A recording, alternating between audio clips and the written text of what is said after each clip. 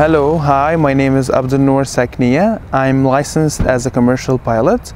I was born in Syria, Aleppo, and I came to Canada in 2016. When I was young, my father told me about his dream and what he wanted to be when he was young. He told me that he wanted to be a pilot, but he couldn't afford it and he couldn't make it. So he always encouraged me to become a pilot. I came here to Canada to continue my aviation school after I started it in Florida in the United States.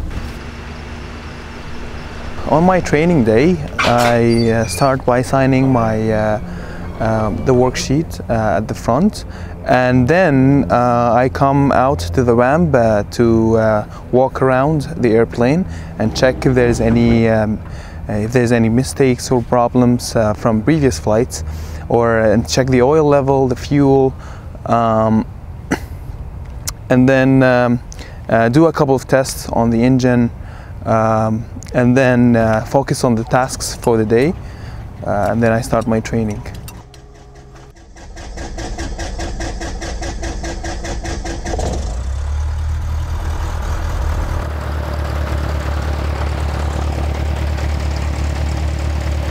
It's a feeling of freedom.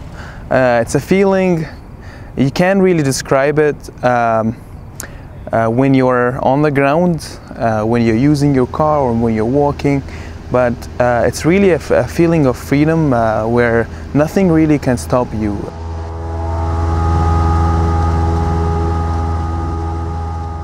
I usually have posts on my Instagram and my Facebook where I have pictures of Ottawa, and I always describe Ottawa wearing a white dress in the winter or wearing a colorful dress in the fall and spring. And it's really beautiful to see the colors and the nature and how great and beautiful the country is from above. My father always called me Captain Noor in order to encourage me to become a captain one day.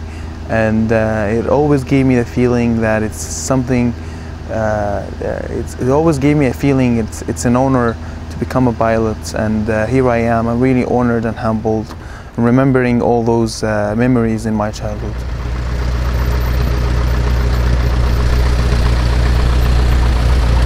If one day I am in the captain seat of an Airbus or a Boeing jet, I think I would be finally feeling that I'm fulfilling my father's dream and the dream of my family and the dream that I had since childhood.